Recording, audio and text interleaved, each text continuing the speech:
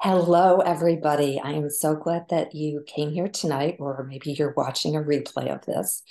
And the topic is generally for what's called my best kidney support group. But anyone who knows somebody who has kidney disease, family, friends, or is just interested in listening about the topic, tonight we're going to be talking about celebrating our holidays coming up. With people who are on dialysis due to kidney disease.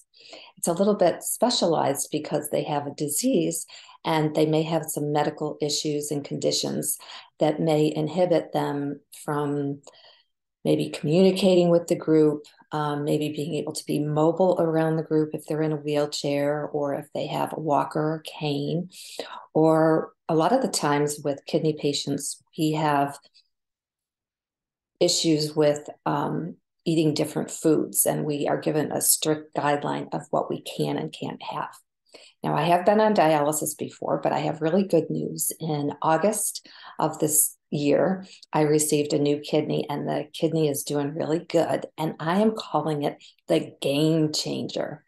I received a transplant maybe about 2 years ago now, and he was called Big Al, but Big Al was not working from day one. There were some complications. So again, I had to go back on dialysis. So I've been on and off dialysis, I would say, for probably the last 5 years or so. So I've been there. I've been celebrating holidays and I have been on dialysis, and there's things that we're supposed to do and not supposed to do when we're on dialysis. So that's the topic we're going to talk about today.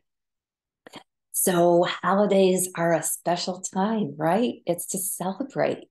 Whether you're Catholic, you're Jewish, maybe you celebrate Kwanzaa. We're all celebrating during this holiday season. And there are some people that really enjoy the holidays, right? They love to get together with their friends and their family. Maybe they like to give gifts, receive gifts. And for other people, it can be a really hard time, an emotional time that they're going through during this process of December and being involved in holidays. And it's just not December. I'm talking about December because, Christmas and the holidays like that are coming up in this month. And you can apply it to anything from a birthday to a holiday celebration, an anniversary, Thanksgiving, anything like that. So you can apply this information.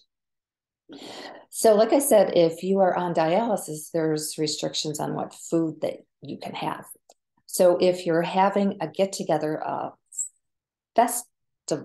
festivity, you want to think about things that a dialysis patient, a kidney patient, can have and can't. So, when you're planning your holiday meal, or if you're having people bring in dishes, then think about that. You can go online and you can see what some of the things are that they can eat, when some of the things they can't eat, or you can go right to like a DaVita site and they will give you some information about particular recipes that are usually better for dialysis patients. Now, this can not only cover what's dialysis people are supposed to eat, not supposed to eat. You can think about this if you have somebody who has diabetes or heart problems or anything else where their diet is restricted. They can only eat certain foods, or that's what the doctor says. Now, other people will say, you know what, it's the holiday. I'm going to eat and drink what I want to, regardless of what I'm supposed to do. And that is their choice. As long as they're in their right frame of mind, as long as they don't have, like, let's say, dementia, Alzheimer's, then stick with what they're supposed to eat most of the time if you can. But most people, will probably say, I'm just going to enjoy the day and enjoy the people and not restrict myself so much. But it's always a good plan to have some things there that they can participate in as far as activities and as far as their food that they can and cannot have. So that's one thing to think about. Now let's think about their mobility. If they're coming in wheelchairs, are you planning any activities where most people have to stand or walk around? Like some places I've been to in the past when I'm celebrating holidays is I've walked around a Christmas tree, right? That was one of the activities they had. So if you have somebody with a walker or a cane or a wheelchair, you have to think about, can they navigate that? Do they want to participate? and you may have to give them some support. You can ask them, would you like some support? Would you like me to push your wheelchair around the Christmas tree for you? So those are the type of things that you want to think about if you have people with some sort of disability with their mobility, let's say, right? So it's always good to have a positive attitude in life in general. When it comes to the holidays, it's especially important because most of us are going out and being around family and friends. However, some of us are not participating. They're not being social. They're staying home. They're feeling lonely, isolated, those type of things. So if you know of anybody who is isolating themselves during the holidays, and it could be somebody that has kidney disease or somebody else, it doesn't have to be kidney disease, right?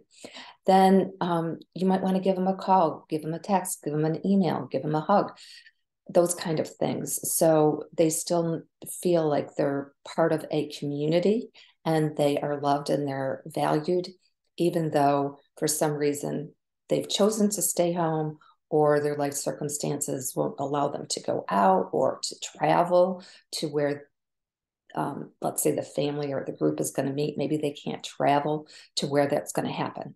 So that's always helpful for you to have a good attitude if you are a kidney patient and for people to reach out if you're isolating yourself. Another thing to think about is if you are able to help support others during this time. A lot of people think about donations to different support groups, different funding groups. And that's a great way to help celebrate the holidays, to give back. Another way, if you're able to be mobile and stuff, is help support people in other ways. Maybe you can bring somebody a meal, a hot meal, those kind of things. Reach out. There's all different types of activities that you can get involved with to help support community this time. I always find when I'm going through something, I feel so much better when I can get involved and I can help someone else, support someone else, and take the focus off of me. If I'm having some trouble where I might be feeling sad or depressed, I can get out of that state of being if I start participating by helping others. It kind of gets us out of our own way and think about other people, especially around the holidays. And it just doesn't have to be the holidays, but during the holidays, it's very important to not only learn about receiving the gifts and how to receive the gifts. The gifts are awesome, but also giving. So it's a give and take situation. That's what my belief is you give, then you receive. So those are some important things to think about for the holidays. Now, I will talk about some of my holidays because I have been on dialysis when I have had different events during the year where I have decided to participate or not participate. This last Thanksgiving, I had gone through my transplant and they tell you to stay home and stay away from big crowds and wear your mask because of COVID, those kind of things. Because if you're watching this in the future, during this time in 2022, we're during the period of time where we had a disease called COVID, and it was very, the doctors would say it was important to put a mask on, stay 6 feet apart, those kind of things. So I was staying home. And then I had an incident where I went to the hospital and I found I had a pulmonary embolism. For those people who don't know what a pulmonary embolism is, it's a blood clot, and that big blood clot formed in my lungs. So it affected my respiratory system. And as you can see, I'm not on oxygen right now, but for a short while, I came home after being hospitalized and I had to wear oxygen. So when Thanksgiving came around, I chose to stay home and not put myself in jeopardy because of those two situations that would put me more at risk for the flu, for a cold, to pick up COVID, all those kind of things. So I chose to stay home and I just made it a quiet day, and I got a special dessert for me that particular day. I can't say a specific meal, but I allowed myself to have, I think it was coconut cake that I had. Now, with the holiday coming up for Christmas this year, I'm hoping that I can get together with some of my family that's here in town in the Charlotte, North Carolina area, And my two boys are coming in town. So I'm really excited about that. One of them is in the Navy and the other one lives in New York City, and I'm in the Carolinas. So it's a distance for them to come here. But other holidays that I've had, I've had some restrictions on what I'm supposed to eat, what I'm supposed to drink. And I make the best decision I can in that moment that I feel is best for me. Give myself a break sometimes from all the things that I'm supposed to do and just celebrate the holidays. And then other times I choose to go along and stay with the program and just eat what I'm supposed to eat. A lot of it depends on where I am in the process for myself. Am I at a good baseline, that my medicines are stable, that I'm stable with my dialysis. And then other times, if I'm having shifts in my minerals and my vitamins, those kind of things, or how much fluid I'm carrying on dialysis, I may choose to not eat those salty foods or not eat those things that I'm not supposed to, because I know that there'll be repercussions when I do those kind of things. There'll be consequences possibly. So then I back off and I choose not to do it. That's just for me personally. I don't say one way or the other what you should do. There have been other years where I have not been able to travel to where there might be celebrations, because on dialysis, I was going 3 times a week. That's what most dialysis patients do. And I was not going to veer from that, or I wasn't going to try to plan to go to an outside center. You can do that. You can go to the social worker at the dialysis center, and they can help support you to find a dialysis center where your festivities are going on, your parties are going on. Especially if they're out of town or you have to drive a distance there and you're going to spend the night, those type of things. They can help you with arranging those things so you can travel, you can be safe, even if you lack some mobility, even if you are on oxygen, those kind of things. The group that you're with, the dialysis center that you're at, they can help supply you with that information and get that set up for you. Usually that takes, I would say, at least 30 days in advance to get everything arranged that they have to do to make that happen. It's not going to happen like you go in on a Monday and say, Wednesday, I want to fly to Florida to go and be with my relatives for Christmas. That's not going to give them enough time to do that. So you don't want to go without your dialysis, because that's going to put you in jeopardy also, right? If you're carrying extra fluid, if you're not getting dialyzed, your blood isn't getting cleansed. And that's so important to maintain your health and your well-being while you're on the dialysis. Now, if you are on dialysis and you are a kidney transplant candidate, you may want to think if you're going to travel or not, because they may call you during that time. And are you going to be able to get back in order to get that kidney if you are on the list and they call you first and say, we got a great kidney for you. You need to be here within the next 4 hours, something like that. You have to come to the center. So if you're traveling, you also want to consider that. So these are just a few tips for people that are kidney patients that particularly are on dialysis, or if you're going to be having a party where somebody is on dialysis. If it's a friend, a family member, some things that you can think about when those people are going to be at your festivity or your party when you're celebrating the holidays. So I hope this is good information. You've learned some things. It's kind of short tonight. I see that we don't have any people here online that wish to participate in the conversation. So if you're looking to find me, so you want to learn more information about what I do and who I am, there's several ways that you can do that.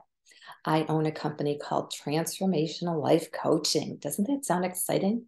And you can go to the website, and that website is thecreativelifebydesign.com. And I do many other things besides just coaching, but that's the main thing that I help support people who want to transform. I was feeling a victim in my life and I changed it around. So now I'm victorious in my life, and you can do that too. And if you want my support, you know how to find me. You can also email me at beth@thecreativelifebydesign.com, and I can support you there. And if you choose to call me, you can also call me on my business line. And that business line is 218-9885. So you have several ways to get in touch with me. I'm on Facebook. However, I will tell you that if you have come to this Zoom or if you're doing a replay, that this is going to be the last Zoom call meeting that I have for this year. And I have chosen to shut down my Best Kidney Support group on Facebook. I'm going to focus in this new year, 2023, on a new book that I'm writing. It's my third book. Yes, my third book. And it's got a funny name, so you're going to have to read it or learn about it in order to get the joke. But it's called What Kind of Kidney Beans? And yes, we are talking about dealing with dialysis and transplants and all kinds of good stuff, life tips on leading a better, healthy lifestyle, mindset, behaviors, so you can be a victor also in your life rather than feeling a victim. And I also have a clothing line through La Galeriste, and I'm a painter, and I paint on a canvas. I take a photograph and I send it into La Galeriste, and I have a whole clothing line of wearable art, and you can find that on my website also. So that's what I'm up to this new year. I'd love to hear from you and see what you're doing during the holidays. Like I said, my two boys are going to be in town, so I'm going to celebrate with them. It's a very special time with my new kidney and doing that. And I'd love to hear what you're doing. And I hope you have a great holiday. Reach out if you're looking for support during this holiday time. See you next time out there on Facebook, maybe. Good night.